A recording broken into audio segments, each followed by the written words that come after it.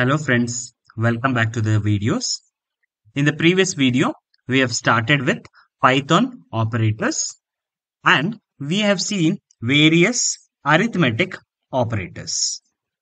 If you remember, we have seen the different operations like addition, subtraction, multiplication, then floor division, then calculating the modulus, then power.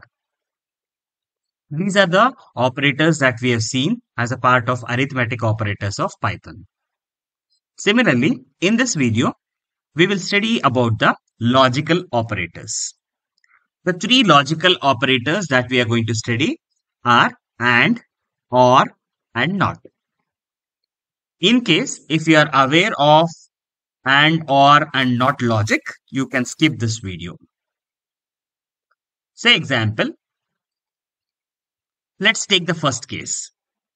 In the first case, let's assume to understand the AND logic, let's assume that there are two switches which are placed one after the other.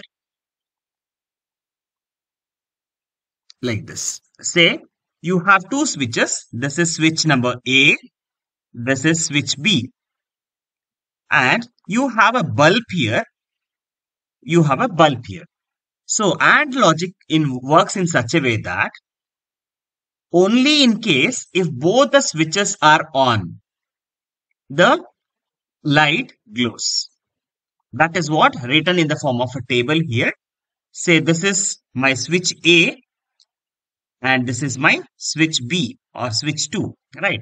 So in case both are off, both the switches are off, bulb will not be glowing, bulb will be in the off state. Either of the switches are on, say suppose switch A is off, switch B is on.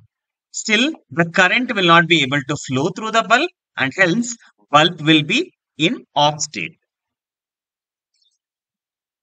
On the other hand, if I make A as closed or switch A is closed, switch B is open, right? In that case also, I will not be able to see bulb glowing,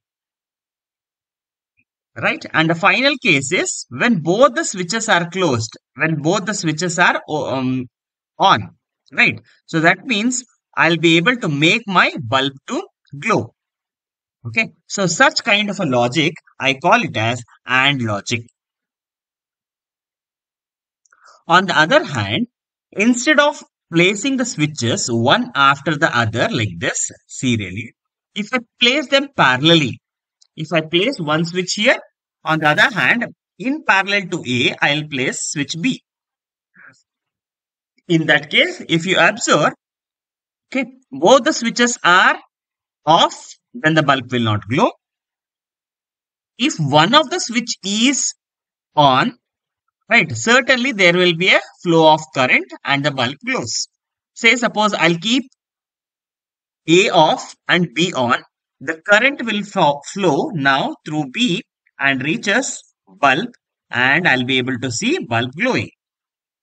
On the other hand, if I make A closed and B open, right, so I will have a current path through A and it reaches bulb. So I'll be able to make my bulb to glow. In case both are on, still the bulb will glow. So if you have such kind of a logic, I call it as OR logic.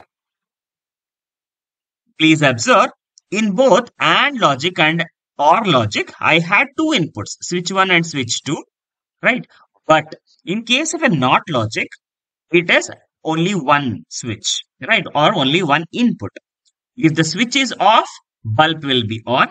If the switch is on, the bulb will be off. That means, so whatever is the input, its NOT condition will be reflected. That means its ulta will be reflected on the output, right? Switch, if you consider it as the input and bulb will be output, then, so if the switch is on, the output bulb will be off. If the switch is off, then the bulb will be on.